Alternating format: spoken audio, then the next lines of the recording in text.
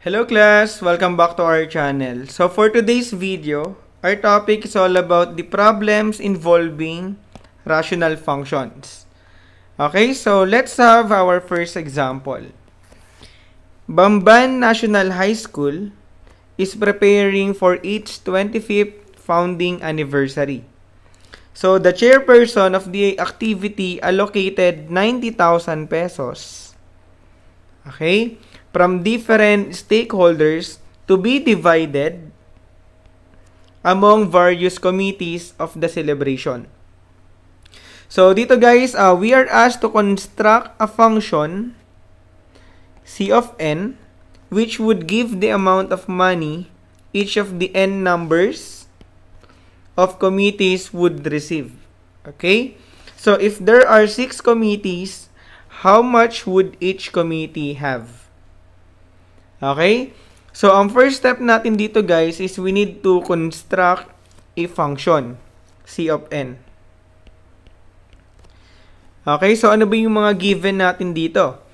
So, dito sa ating problem, so, meron tayong allocated budget na 90,000 pesos. Okay, nakita guys? Then, sabi dyan, yung 90,000 pesos from different stakeholders to be divided, okay, among various committees of the celebration. So, ngayon, paano gagawin natin dyan? Okay, so, ibig sabihin, si 90,000 pesos is i-divide natin, okay, doon sa numbers of committees. So, ang variable na gagamitin natin dito is letter n. Tama? So, ito na ngayon yung ating function C of n, which would give the amount of money each of the numbers of committees would receive. Okay? Then, sabi dito, how much would each committee have if there are 6 committees? So, try natin. So, by using yung ating na-construct na function, meron tayong C of n. So, ang numbers of committees daw natin is equals to 6. So, magkakaroon tayo ngayon guys ng C of 6. Tama? So, that is equals to 90,000 divided by 6, yung numbers ng ating committees. So, pag dinivide natin yan, 90,000 divided by 6, that is 15,000. Tama? So, ngayon, therefore,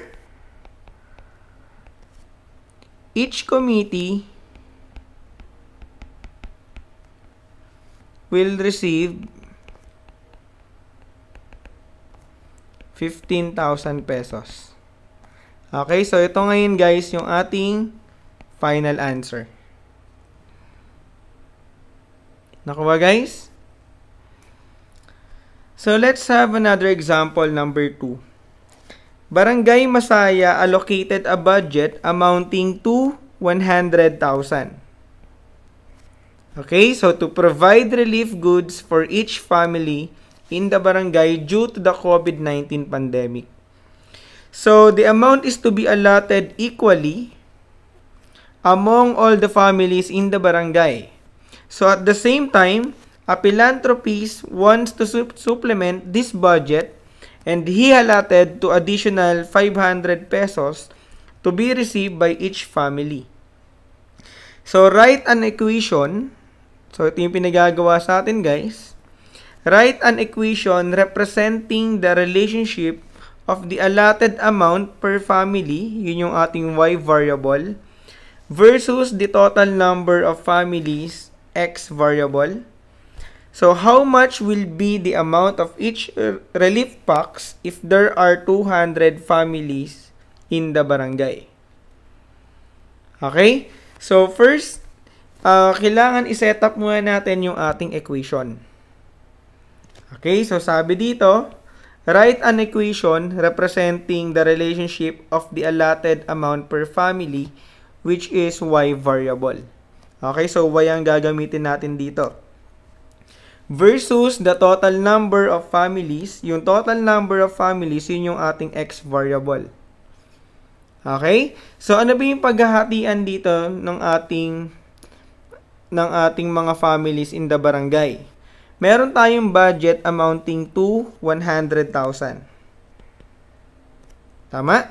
So, kung i-divide to guys, sabi dito, kailangan ma-divide to equally among all the families. So, ibig sabihin, i-divide natin to guys doon sa number of families natin sa ating barangay.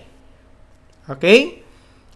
So, bukod dyan sa 100,000, meron ditong philanthropies na nag-supplement ng budget. And sabi niya, he allotted an additional 500 pesos to be received by each family. So, ibig sabihin, bukod dun sa 100,000 divided by X, mag-a-add tayo guys ng 500 pesos. Tama? So, ito na ngayon guys yung ating equation. Okay? Representing the relationship of the allotted amount per family versus the total number of families. Okay? So, ang problem natin, how much will be the amount of each relief packs if there are 200 families? So, ito yung ating X. Okay, so ang X natin is equals to 200. So, solve natin. So, meron tayong Y equals 100,000 over X. So, ang X natin is 200 plus 500. Okay, so 100,000 divided by 200 is 500. Tama? Kasi makakancel yung 2 zeros. Then, 1,000 divided by 2, that's 500. Plus 500. So, ang total natin is 1,000 pesos. Tama? So, ano ngayon yung final answer natin? So, therefore, the amount of each relief packs to be distributed